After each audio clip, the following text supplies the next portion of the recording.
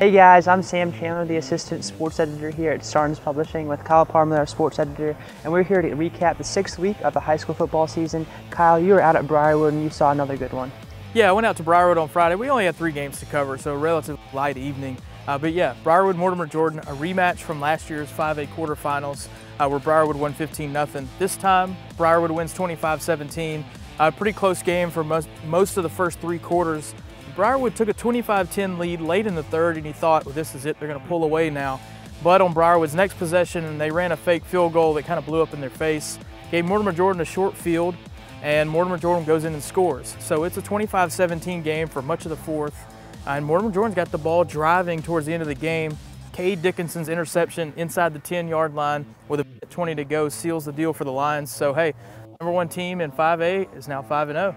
It looks like quarterback Michael Ayers had another big game as well. Yeah, look, Michael Ayers has really settled into his role. First year starting quarterback for the Lions. He was 14 of 18, 215 yards, 3 total touchdowns. He can do it. He can do both. He can throw the ball back in the pocket, or he can extend plays with his feet, which is what really stood out to me. He's very comfortable extending the plays and can make a lot of things happen, and he makes good decisions on the fly as well. So that was the key for Briarwood in this game as well.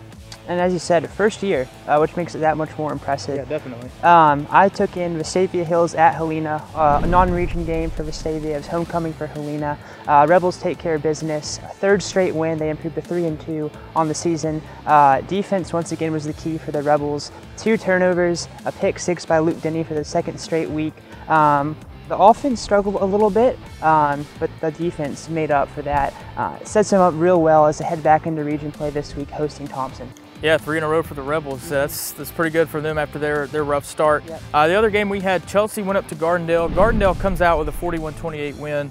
Chelsea falls to 0-6, but the thing about it is Coach Chris Elmore said, you know, they're preparing every week. They keep battling. They're getting a little bit better.